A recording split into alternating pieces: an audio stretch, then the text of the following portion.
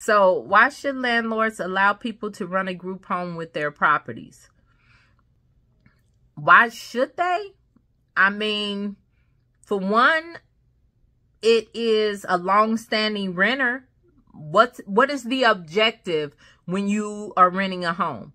The objective is to rent your home for as many months as you can, right? So if you're letting someone set up a business in your home, that person ain't gonna want to have that business shut down after a year, I'm hoping.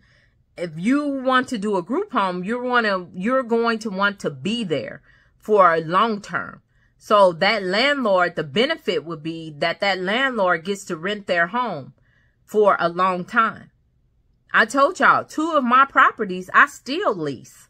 I still lease because your license does not transfer. Once you put it on that home, it's up to you on whether you shut it down and move it or whatever. I just choose not to because the rent is reasonable. You know, the house is already customized to me. So what's the point? And the houses stay full. So my thing is that landlord knows. And I've even asked them, do you want to sell? Because the first home I leased, she sold it to me after a year. These people are like, heck no, I'm getting money off of you and I'm getting higher than the market rent. Why am I going to sell to you? And I don't blame them. And my thing is, I'm not like greedy. I know everybody around me has to make money in some shape, form, or fashion. I'm okay with that. As long as that house stays full and I'm making money, then I'm going to pay them their rent.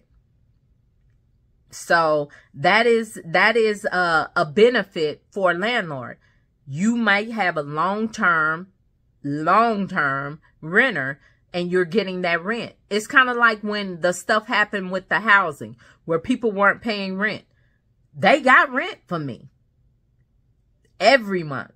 So other landlords weren't getting rent. They got rent from me. And it was higher than the market rate.